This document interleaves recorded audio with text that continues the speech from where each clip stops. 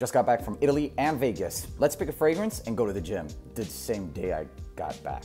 Go with this, Sapil Iconic, Wakanda Forever. Was not expecting this to smell that good, but it genuinely is. Lemon, lavender, some earthy nuances, maybe patchouli. If you're into fresh fragrances that are on the sweeter side but playful and flirty with lavender, it's got this classic barbershop-y feel that's modernized and pretty youthful. So you could rock this 16 up to 30. From high school to college, it's pretty inoffensive. It smells really good, actually.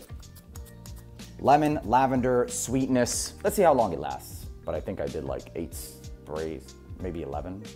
I would say probably 11 sprays. Yeah, sounds like it. If it wasn't 11 before, it is now. We have a little bit of a situation here though.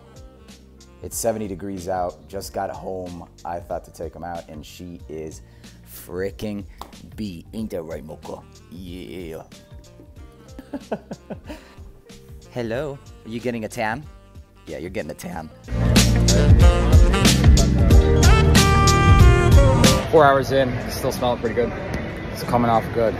So far, not freaking bad. 7 hours later, I started the day off at 11. It's about 7:05 right now, and I can still smell it, but it's a pretty close skin scent, but not bad. You can find this fragrance for under 30 bucks, sometimes even under 25 to 20 bucks.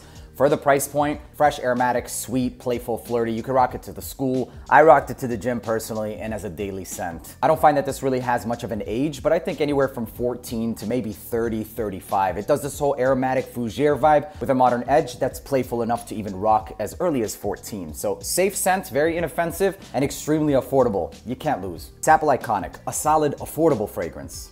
I had Chipotle too. It was really good. But this, it's good too. Check this one out.